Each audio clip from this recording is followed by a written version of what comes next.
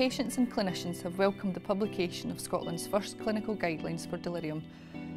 The guidelines will help professionals working across health and social care to recognise, treat and provide support for people with the condition.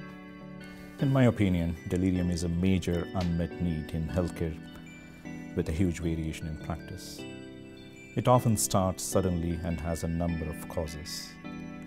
More importantly, it's frightening to the patient and families.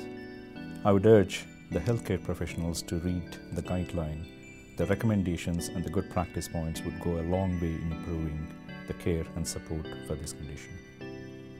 Caregivers looking after individuals who have delirium often highlight that a lack of knowledge and understanding amongst healthcare professionals regarding the condition is a key barrier to receiving a diagnosis and meaningful support. The guideline was developed by a group of multidisciplinary healthcare professionals alongside patients, carers and their relatives. It should help healthcare professionals to recognise delirium, but it should also help patients and their relatives to understand the condition so that they can make informed choices about their healthcare.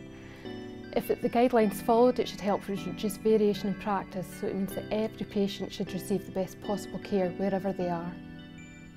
We have also developed a range of tools and resources to aid improvements in the diagnosis, management and support provided for people with delirium. Mark Hudson experienced delirium while in hospital.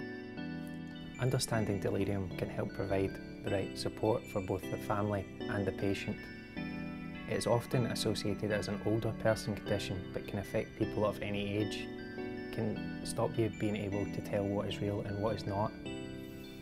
With the guidelines and Delirium Awareness Day should help improve the understanding of the condition.